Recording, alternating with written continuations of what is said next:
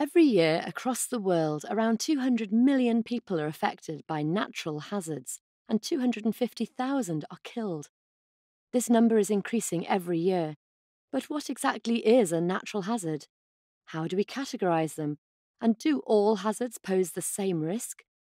Are all people equally at risk of certain hazards? In this pod, we'll look at answering these questions.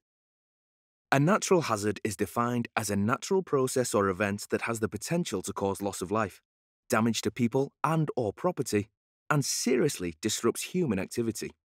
Let's think about that. A fire that was caused by a lightning strike in a forest would be seen as a natural hazard, as it meets these criteria. However, a fire that was started by a leak in a chemical factory would not be a natural hazard. This is because it is not a natural occurrence. Hazards can be grouped into three types: atmospheric, tectonic, and geomorphological.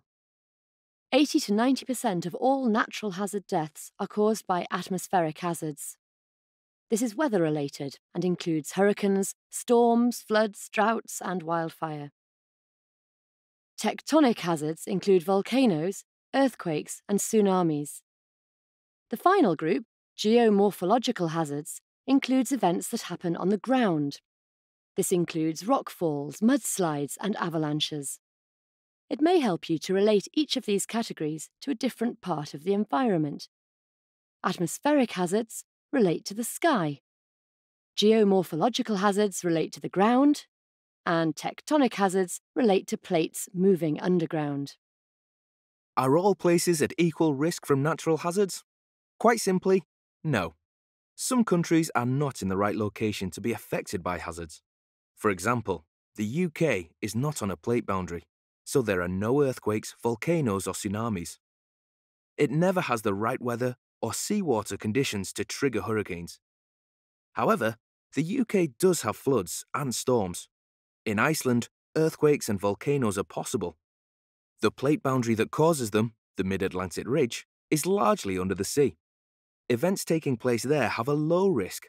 However, if the area of the boundary that splits Iceland is affected, the risk heightens. The Philippines suffers earthquakes and volcanoes due to its location on a plate boundary. It's only 12 degrees north of the equator and is also subject to hurricanes. They also have floods and droughts. The Philippines also has a low level of economic development, which means it is poorly equipped to deal with natural disasters. To summarise, a similar-sized natural hazard could occur in both less and well-developed areas, but it would not have the same level of impact. This means some countries are far more vulnerable than others.